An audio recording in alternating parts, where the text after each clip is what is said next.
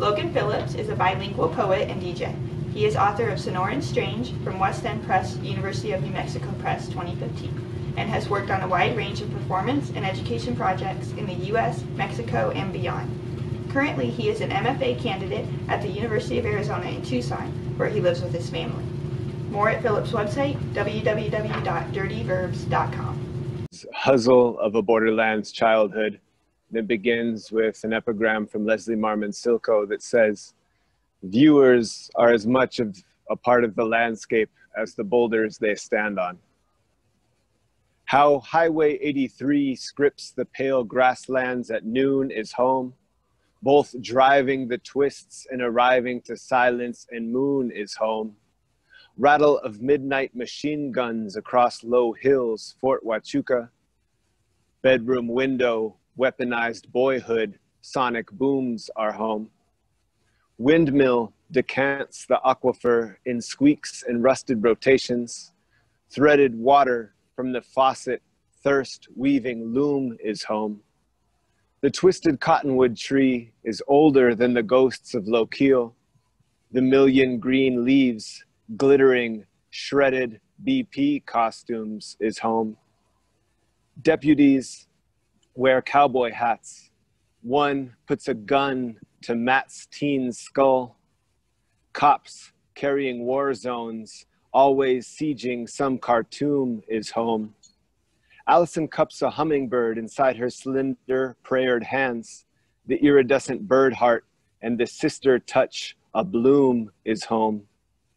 Driving out Hereford Road, dirt flats with Juan and Mike after our shift. Getting high in the single wide mountain of Mota living room is home. Standing in the checkout line, deciding which language to use. No pues sí que gusto en verte de verdad como estás tú is home. Electric can opener, whole wheat bread and flour tortillas. Nobody in the house calling them frijoles, only legumes is home. A death map, a cartography of concertina, unspooled across organ pipe. Felipe walked north through here towards a Mexica heirloom home. Banks of the San Pedro near Tombstone. Old, frayed rope hangs, wanting to believe it's an old tire swing and not presume is home. My children running small, wordless, and human through the purple arroyo sunset. White children singing "This land is your land" in classroom before I bring them home. So I'd like to read a couple quarantine poems. These are poems I haven't read really anywhere else, except maybe for once or twice on a Zoom call here and there. The first one was written in April. The second one was written just a couple weeks ago in September, and it was for a virtual event. It was a book festival in Cuernavaca. So the first one, it's kind of early in quarantine and it's in English, and then the second one is later in quarantine, it's in Spanish, and the first one's called Desert Quarantine. Wherever water flows, a certain something will grow. Any wet, suddenly seedy, twisted with desert endemics. In scarcity, supply is another word for life. I carry by hand gallons of water across the desert garden, feeling the structure of my body tire from defying gravity, sweat evaporating as quickly as it appears, disintegrating clouds. Really, there's no such thing as weeds. There's just plants that I don't want to grow where they are growing. So I stoop to pull them one by one, by one, by one, fix the leak that's giving them a drink, then stumble towards my mason jar, pour all of it into me, and survive. In quarantine, the long days burn at the desert earth that I carry inside me, an aridity of sand spilling from my mouth. In isolation, a scarcity of distraction is a supply of life, is a choking tangle of weeds twisting, impenetrable bloom, all the unwanted tap-rooted parts of me I thought long uprooted, back again, one by one by one by one, by one by one. Unas notas desde la cuarentena en Tucson. No escribo, no escribo, no escribo, no escribo, no escribo, es que no escribo, es que no, no es que escribo.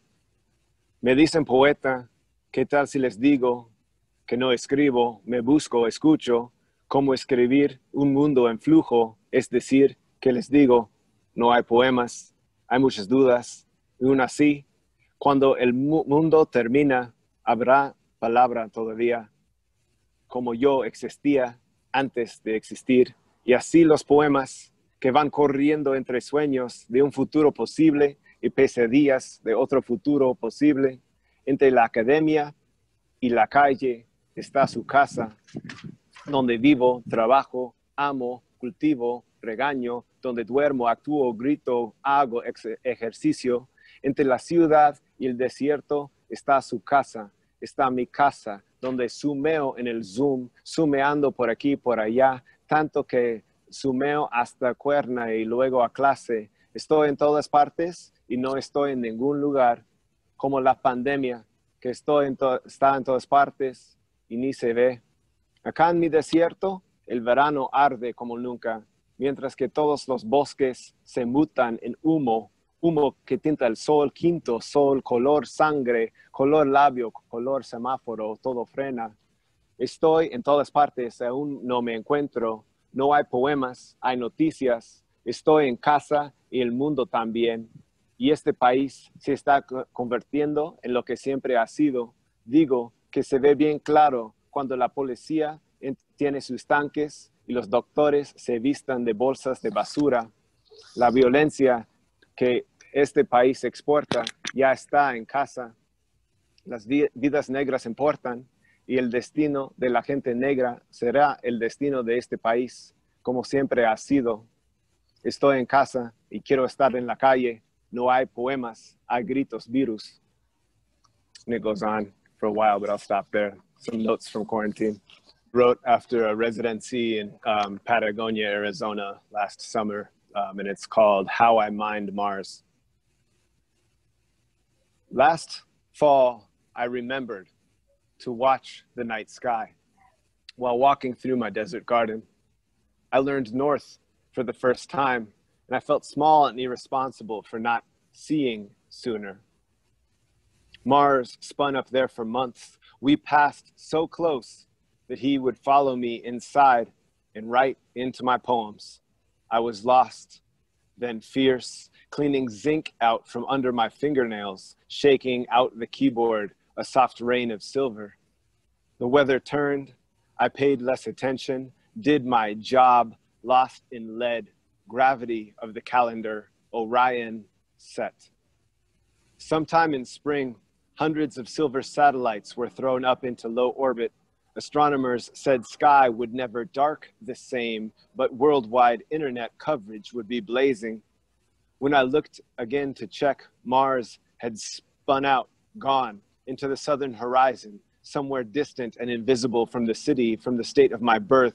It was later, in summer, in a tilt of Earth. I shot across the land in a dirty comet, traveled and happened again on Mars. He had thrown his body into the Patagonias, and the whole range blazed red when men had already gone after him, at war with the mountains again, in the name of the same old gods, in the name of new jobs. Up around the scars, they were blasting out starshine in the chain-linked mine, orbited by a concertina of private security trucks, all tires and faces soaked in red planet dust, tunneling along the veins, zinc, lead, silver.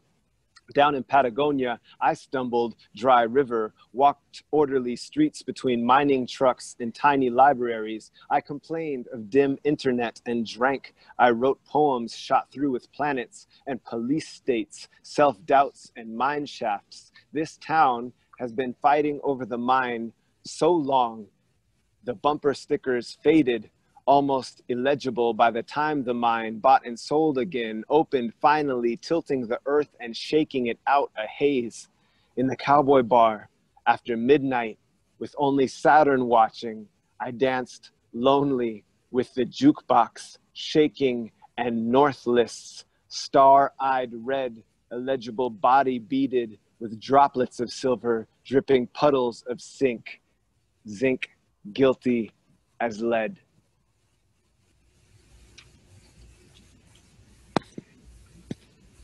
I'll end with one from my first book, Sonoran Strange.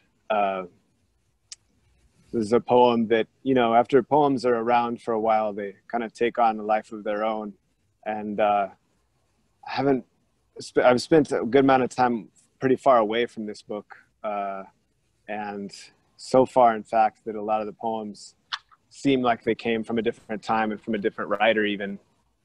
And this one, I read it again recently, and it surprised me.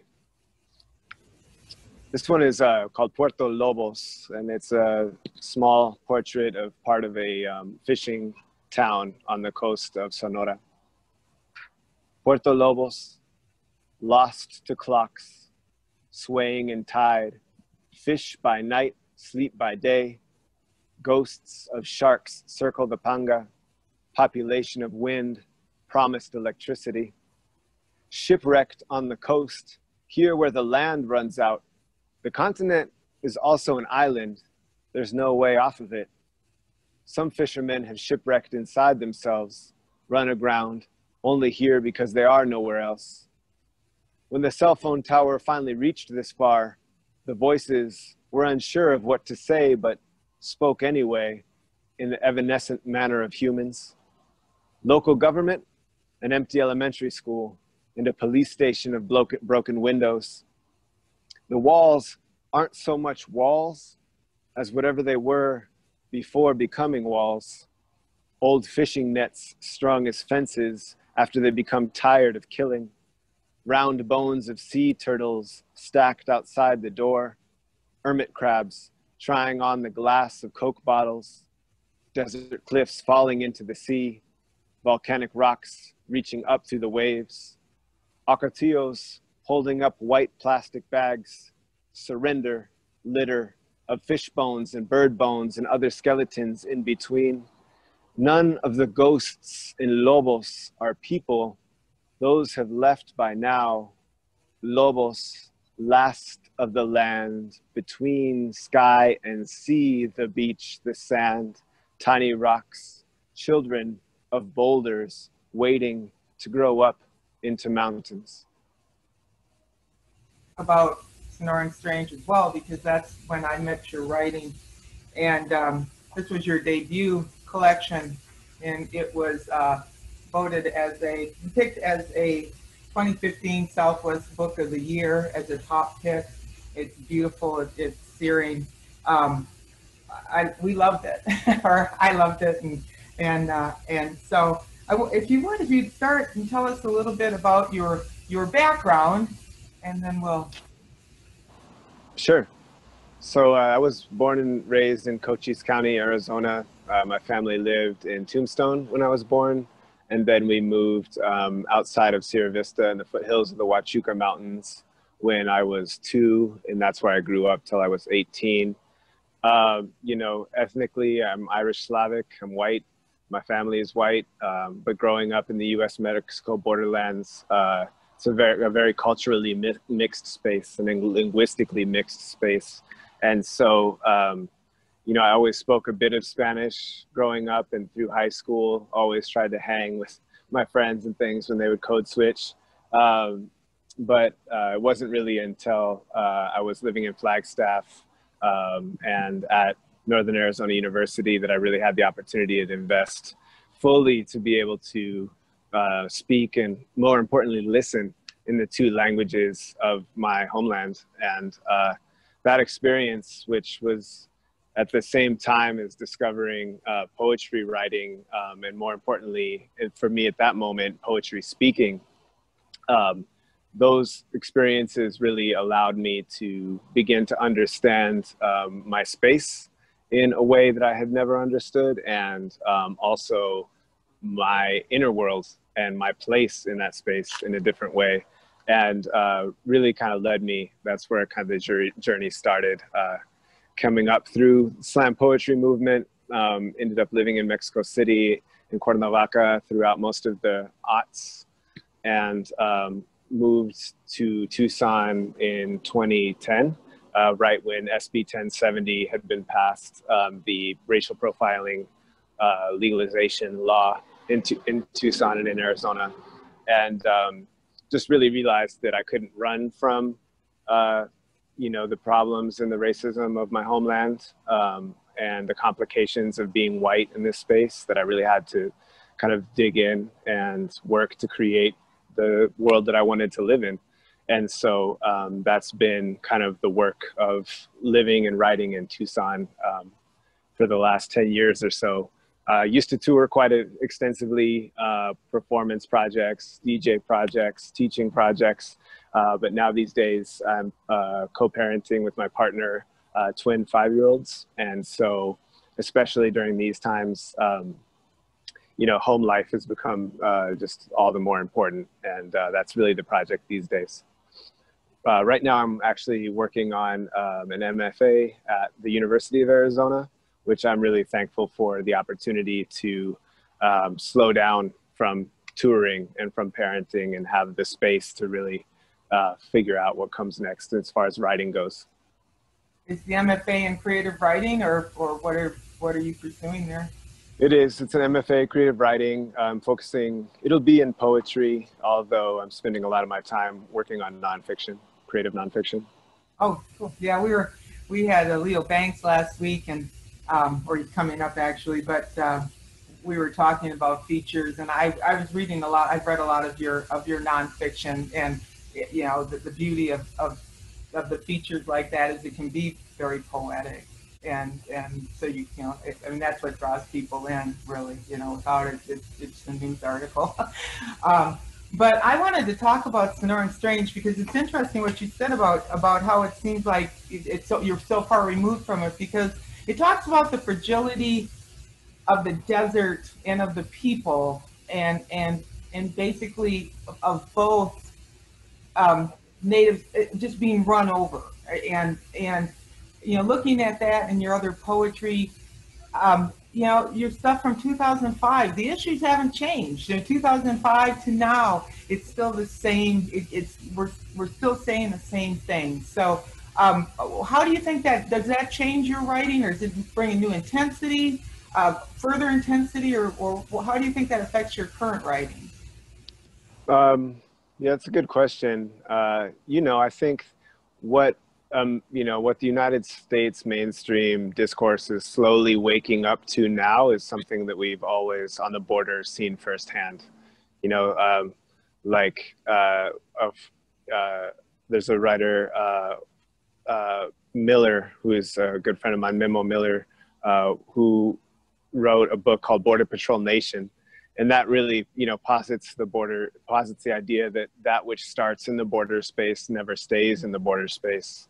And you saw that recently with the Border Patrol tactical units being deployed against peaceful protesters in Portland.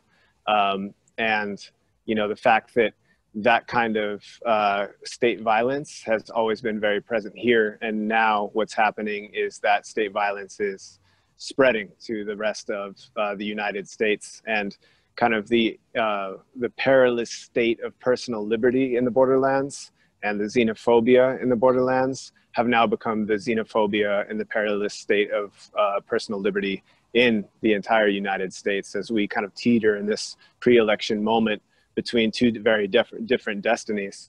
And so, it seemed in 2005, when we were protesting what was then the border wall, that, it was that the idea, that adage that the moral arc of the universe bends towards justice, that seemed so true then. And it seemed so much less complicated than it does now. And now, it's because it's gotten worse and not better, and it stands to get much, much worse. I think that there's again, an awakening is a crossroads, right? An awakening can go either way. And so at this moment, when we're finally having a national conversation about the value of Black life and protecting Black life.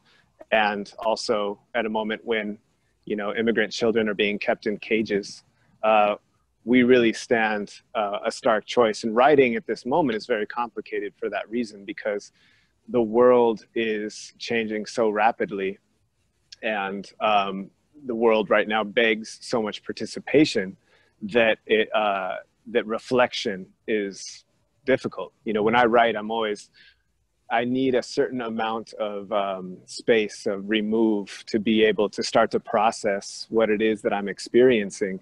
And right now there is no remove, right? Every notification on my phone, every census killing at the hands of the police is just a call to action and less of a call to writing for me. And so it becomes complicated to write. The new book is that I'm working on now is much more personal and much more based in my own lived experience than Sonoran Strange was. And I'm finding it really helpful to, as I stay active and engaged, to also be able to find that remove in my space and kind of visit the wellspring of life that is childhood, and my experience, my numinous experience of the place that raised me.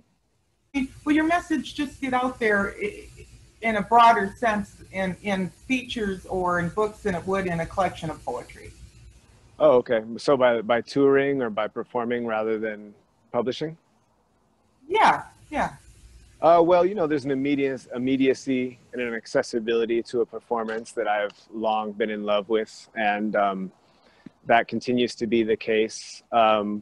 Right now, also, I'm not performing much because there's no live events, obviously, but also because I'm aware of my positionality, you know, as a white man, and also, you know, at a different stage in my career than I was 10, 15 years ago when I was kind of first coming up. And there's a lot of brilliant analysis happening right now by young people of color, queer folks, people who are closest to the problems, right, and most affected by these issues.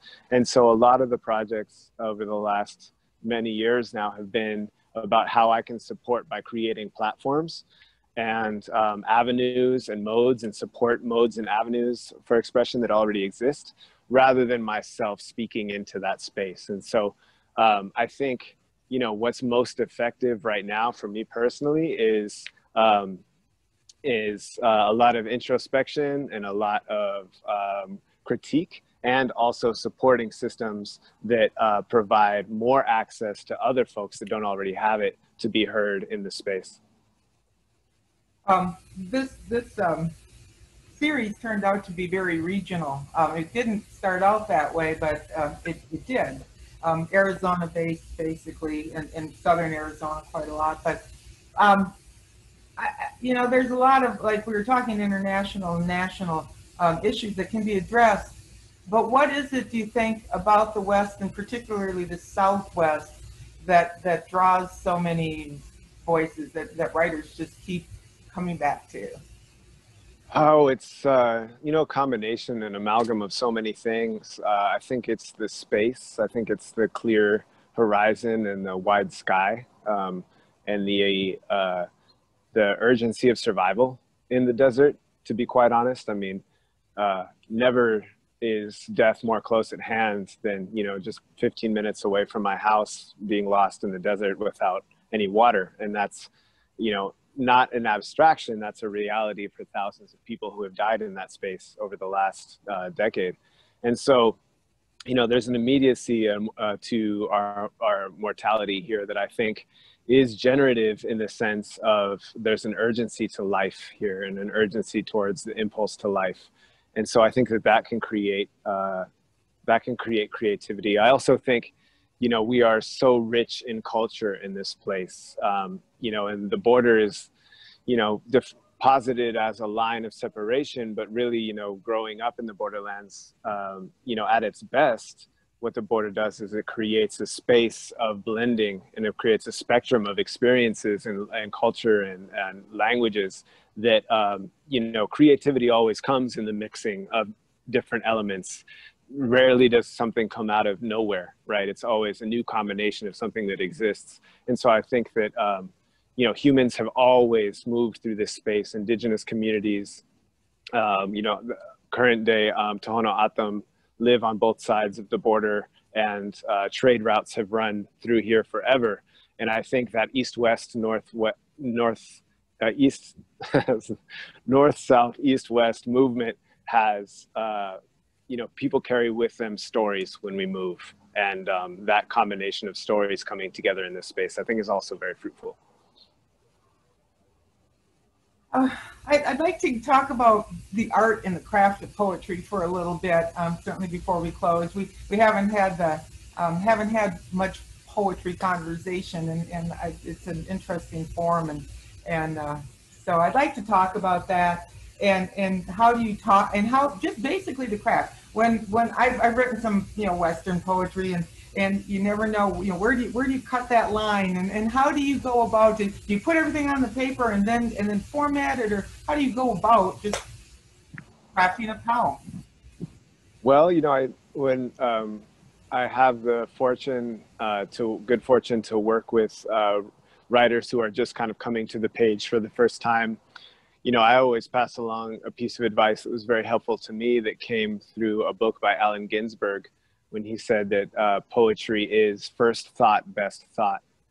And, you know, I took that as an invitation to, when it pops in your head, when the language comes, write it down on the page, and don't worry about if it's a poem, or if it's good, or if it's bad, or if it's in English or Spanish, or, you know, any of these other kind of critiques, the self-edits that we would make. And so for me, I really try to write as freely as possible. And, you know, as years go on, I recognize that indeed poetry isn't thought, right? And poetry that comes from thought suffers from the confines of what it is that we can think, right? And poetry is beyond thinking. It is the art form of, you know, I think all art is so much more based in the senses than it is in the intellect. But poetry is a particularly difficult medium because, as others have expressed before, it's an art form that is based in language, of course, that is a very thoughty sort of thing. So, you know, I say write first, edit later, and then write freely. I never throw anything away, never crumple up a piece of paper, never do any of that kind of dramatic stuff. I just save as, you know, a new file and start to cut things. And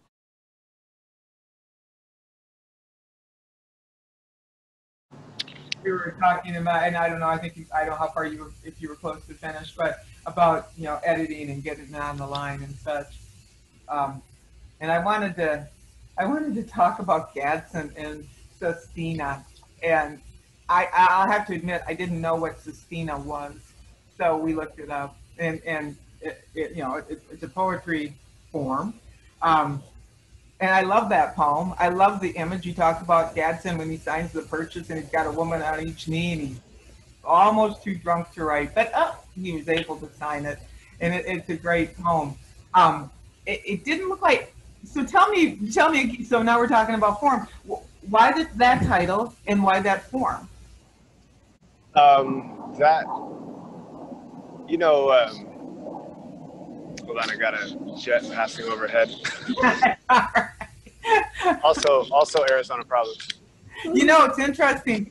When Leo Banks filmed, we'll cut all this. When Leo Banks filmed last week, he was talking about being in a canyon, researching a piece on 9/11, and they were in this deep canyon, and it was quiet and beautiful. And 2 weeks later, you know, then they come to the top, and there's, you know, this hysterical kid saying, "My God, the world's coming to an end." 2 weeks later, the photographer went back down there, and he said it was so noisy. He said it was in the pathway of Sky Harbor, and the day they were there, of course, there were no planes.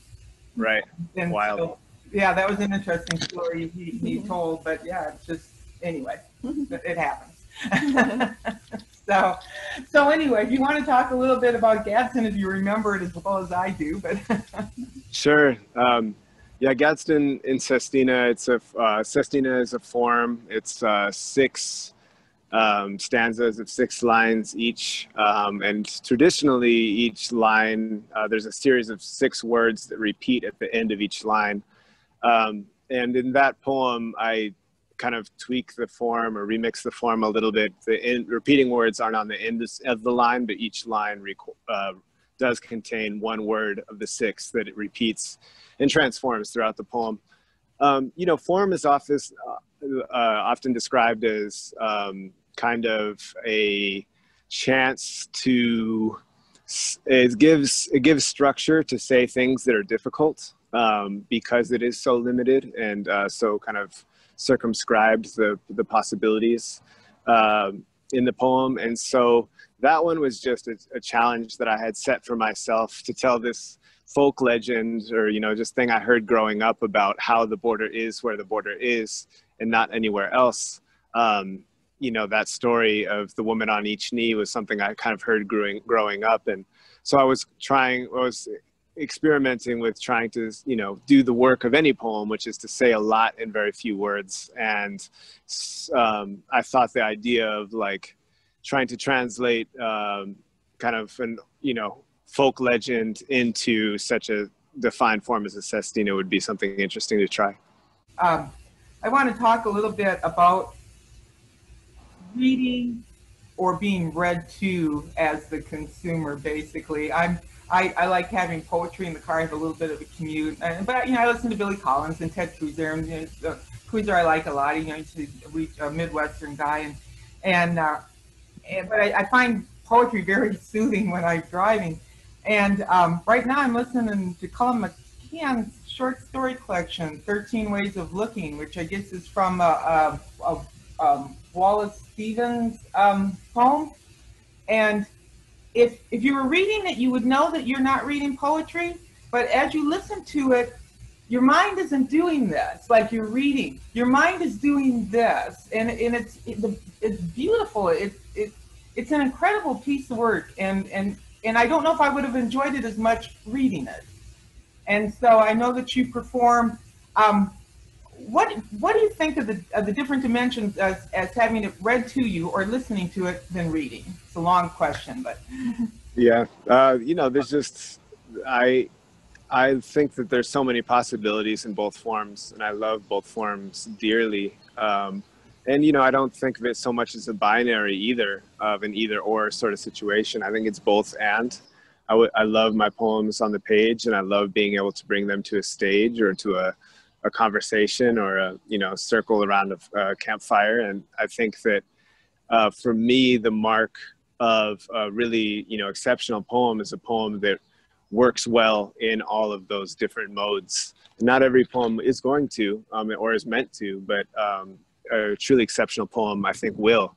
And so for that reason, I like to have poems memorized when I have the occasion to, because then poetry is so much more literally on the tip of the tongue and can be kind of in part of daily life, which I think is important. And, you know, obviously there's such a fifth dimension, fifth, sixth, seventh dimension when performing poems or listening to them. You know, and there's even a difference between video and audio and being in a space, in a live space as well. You know, there's something about the human presence, you know, that is so near and dear to my heart in a poetry performance, when though I'm the one speaking and the audience may be in the position of listening, really the feeling of it for me as a performer is much more of an electrical circuit. And that's something I had experienced for years, and then just recently I read it described that way by June Jordan, and it's also present in Audre Lorde. And I just find it so beautiful when I also find the words to, you know, said by someone else to name an experience that I've had, which is really the project of so much literature, right? And so in these times when we can't be in the same space together, or when that's so difficult, it's something I'm missing a lot right now.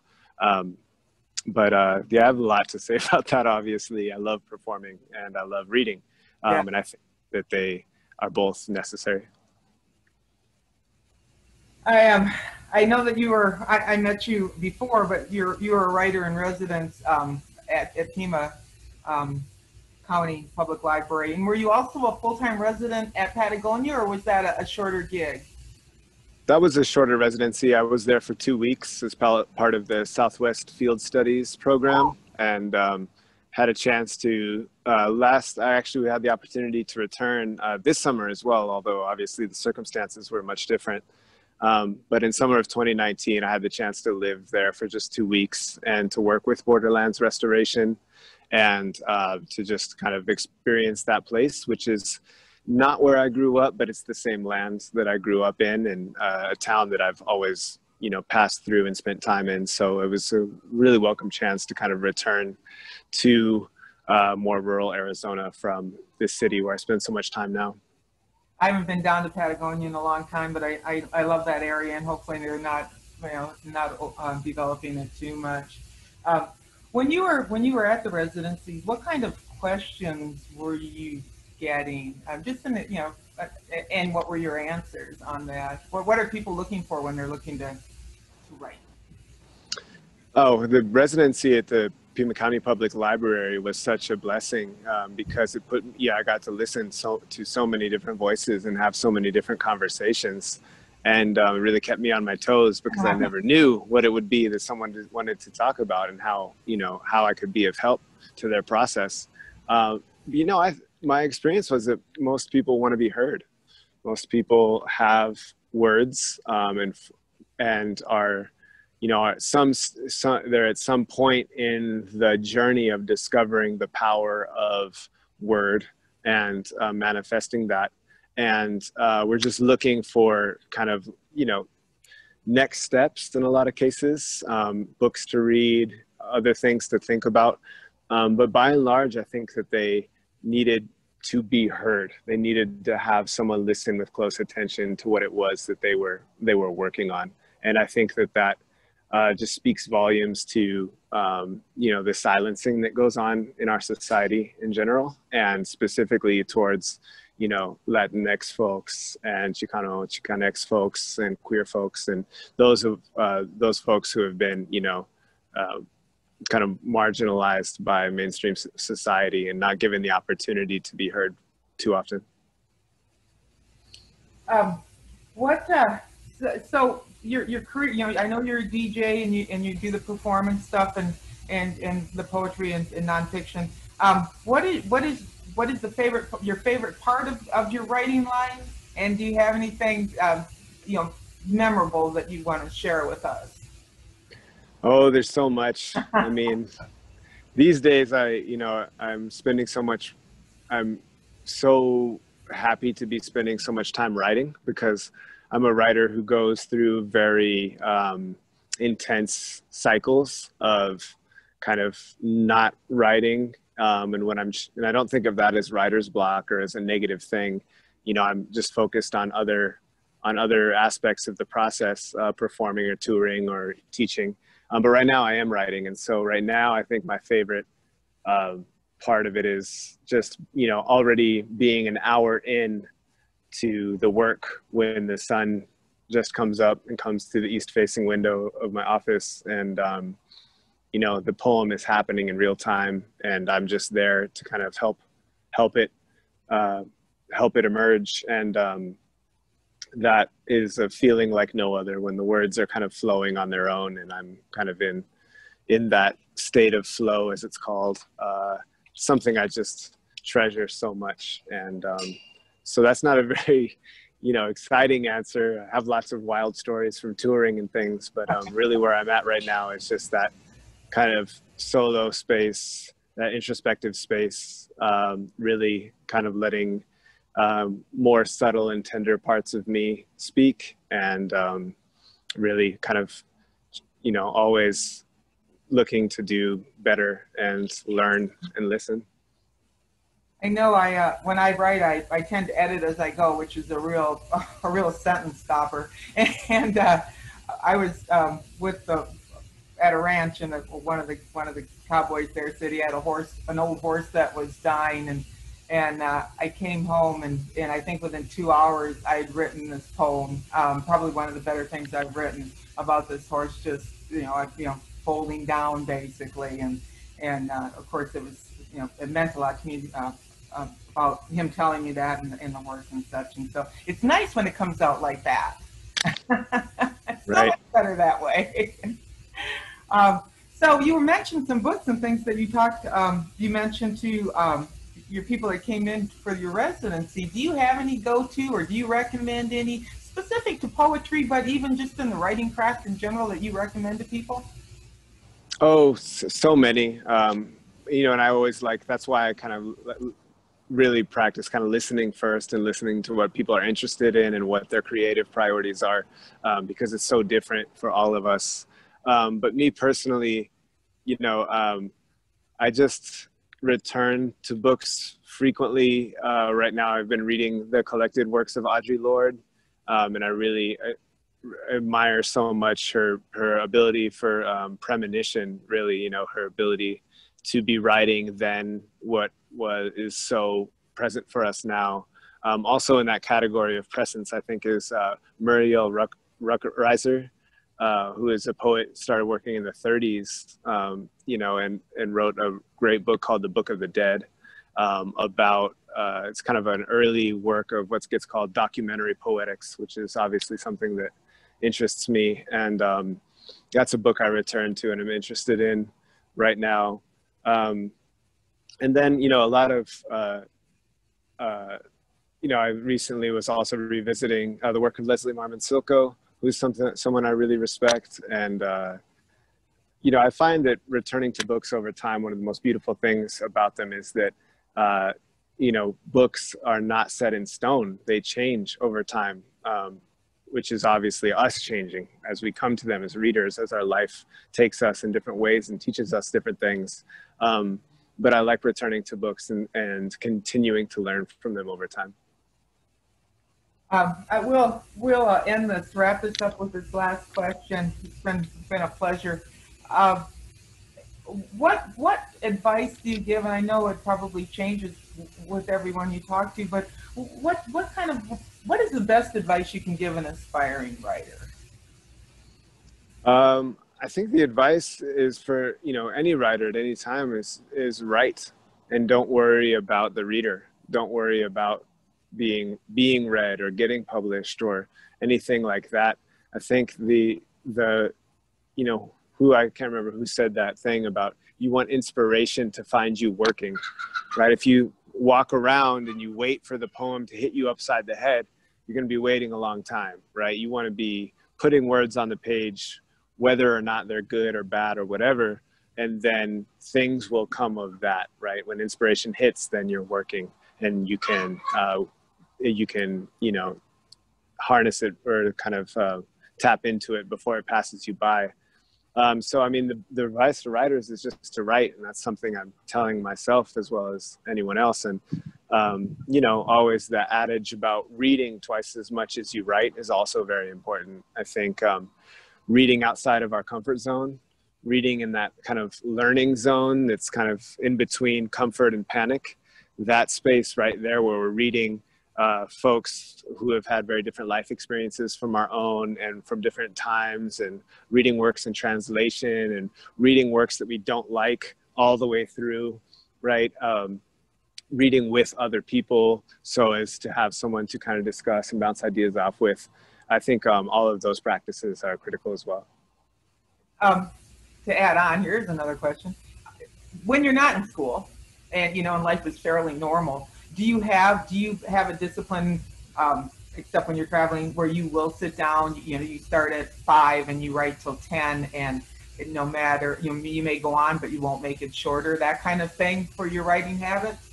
I actually do really thrive under structure and deadlines. I really need that as a writer, because there's so many things to do in the world and so many urgent priorities, and I need to kind of create the space where kind of the breath can be alone and the poem can slowly take shape. And again, I go through cycles, so there's times when I'm not doing it, but I think I'm at my most productive when I'm in the chair at 5 with my cup of coffee, and I'm there at least until 7:30 when the kids wake up, or, you know, I'm good on days when it's possible to just kind of stay there, or once the words stop coming, then pick up a book and start reading. you know, on into the morning. But really, you know, I find I write the best when my conscious mind is still waking up, hasn't quite made it fully on yet. And so I try to start early in the morning. For some folks, that's late at night, but for me, it's early in the morning. Well, thank you so much. This has been a pleasure. Are those chickens in the background? Yes, so we do have the homestead over here, the urban homestead. I got a few too. I love my chickens. They're very, very soothing. We should write poems about that. So it's probably been done. Thank you, Logan. I appreciate it. Thank you, Vicki. Appreciate it. It's been great seeing you. Likewise. Take care. You too.